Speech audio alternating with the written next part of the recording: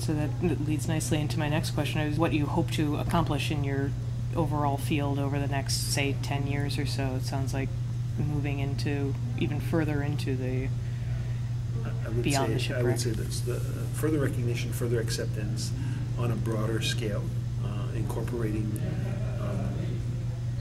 let's start with the Pacific, so these indigenous Pacific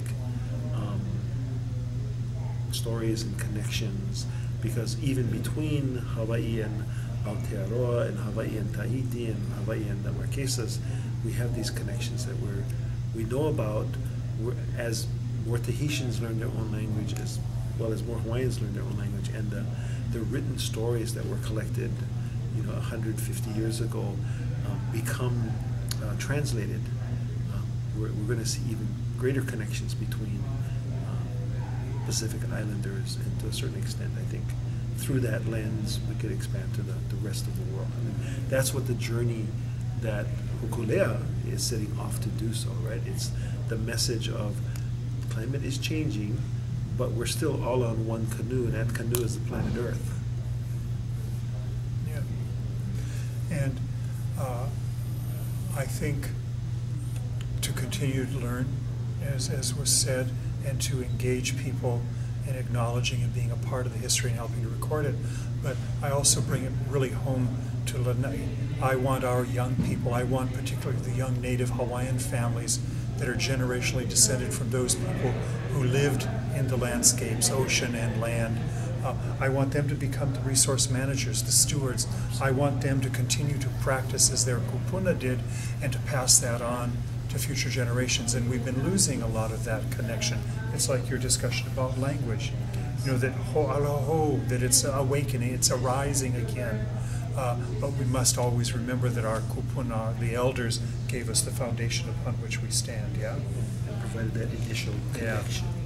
Yeah. So it's really taking the, as Kepa and I have done, taking the kuleana that has been privileged to us, and then preparing to hand it off to the next generation. And that also leads nicely into my next question, which is some of the greatest challenges that you're facing over the next foreseeable future. Sustainability sounds like it's a concern. I think climate change is going to be one of the biggest challenges for us, because based on new information, it's happening much quicker than we were originally led to believe. And along with that climate change comes very difficult decisions about how do we save some of these structures that are part of that cultural landscape. There's the Pohaku, I can't remember its name, on Kaho'olawe, that is, because of erosion, slipping towards the end of the cliff. I mean, at some point we need to stop talking about what is the proper way to move it, what is pono, and just do what our kupuna would have done. They would have recognized that there's a need. They would have certainly documented positions of things, and then they would have moved it back, right? Because ultimately, the responsibility is to protect as much as you can from danger in as safe a manner as you can. Keeping the same orientation allows the stories to continue and the connection to continue to that particular area, and it's much better that we talk about a very sacred stone that is still within 30, 40 feet of its original location, rather than talk about the story of how it used to be there and it's now over the cliff. Yeah. And the kupuna, we're always prayerful.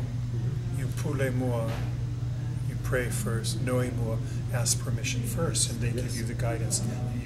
You were alluding to. It's not just, it's our right, we're going to do it, but also the sort of the kole only talk story, what we're going to do isn't enough.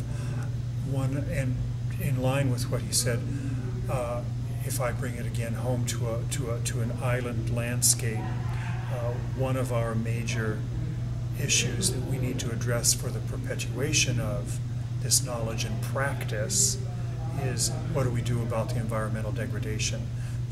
rising ocean levels is one Right. thing, but us at home on Lanai, we have reefs that are being buried by sedimentation, mud slipping off the mountain because introduced ungulates were allowed to decimate forest resources. And it goes from the top of the mountain to the depths of the sea. It's all related. What we have a hard time even being able to repair on the Apapa, the reef side, if we don't repair Mauka. All connected. You can't separate it. Again, it's going to be tough decisions because it means there's a carrying capacity of animals, right? But the island economy is somewhat at the present time dependent upon the hunting revenue, right, for individual families. So it's going to be a transition and evolution Yeah. to something that allows for more control of the animals, hopefully more rain, more prayer and Yes, more rain yes. coming in, allowing the plants to regenerate, to hold the soil, which then protects the reefs and the fish that live on there.